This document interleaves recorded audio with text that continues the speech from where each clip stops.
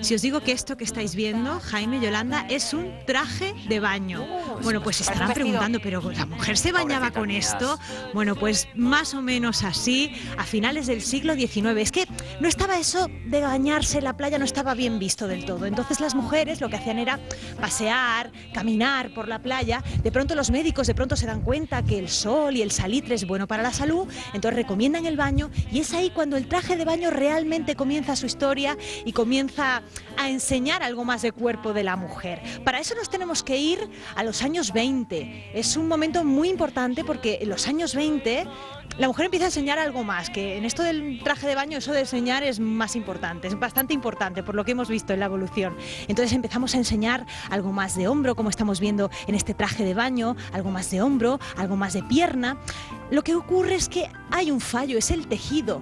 Bueno, no se puede tocar, pero bueno, vamos a hacer así. Es como una especie de lana, es un punto que era muy incómodo para bañarse porque esto mojado pesaba, incluso se deformaba, no era muy cómodo para la mujer. Por eso en los años 30 hay un momento muy importante cuando se crea un tejido que se llama lástex, que son estos bikinis. Bueno, bikinis no podemos llamarle todavía, bañadores que estamos viendo a continuación. Aquí los diseñadores empiezan a darle a la imaginación y realmente la mujer es cuando se siente cómoda para bañarse y para disfrutar realmente del traje de baño. Pero fijaos cómo ha evolucionado.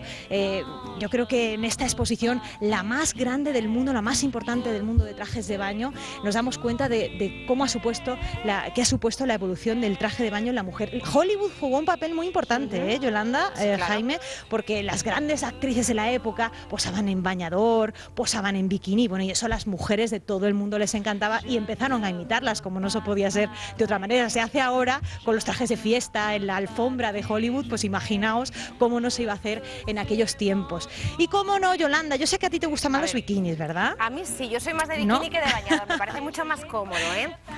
Y Jaime, ¿a ti cómo te gustamos más? ¿En bikini o en bañador? Sin bikini, sin bañador, ¿no? Podría decir. Ay, bueno, Jaime, por favor. Es muy atrevido, Jaime. Eso sería una auténtica... Era demasiado atrevido para los años 60, que es cuando se generaliza el uso del bikini. Fue un auténtico boom, una auténtica revolución, pero todas las playas se llenaron de bikinis. Los diseñadores echaron ahí sí en ese momento a volar su imaginación y bueno, quien no se ponía un bikini no era realmente moderno, porque hemos visto anteriormente bañadores que dejaban ver algo, la barriguita, pero el bikini ya dejaba ver el ombligo. Ese era un auténtico escándalo, pero para ser moderna había que ponérselo. Y todo eso ha seguido evolucionando hasta llegar a nuestros días.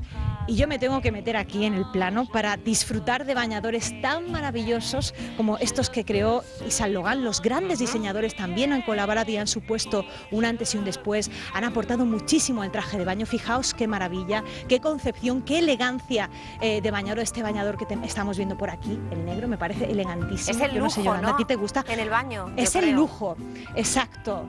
Es el lujo. Y fijaos qué maravilla, un triquini. Eso también fue, bueno, pues realmente un cambio. Alexander McQueen apostó por este triquini en rojo.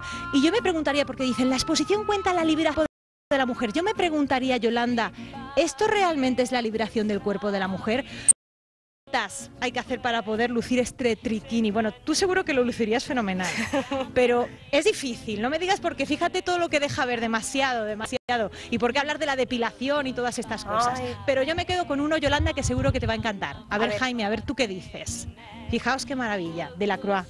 Precioso. Rayas blancas negras y ese lazada fucsia en la espalda, también por delante, palabra de honor. Yo creo que maravilloso, nos quedamos con él hasta el 13 de enero, aunque no sea época, nos sumergimos en el Museo del Traje.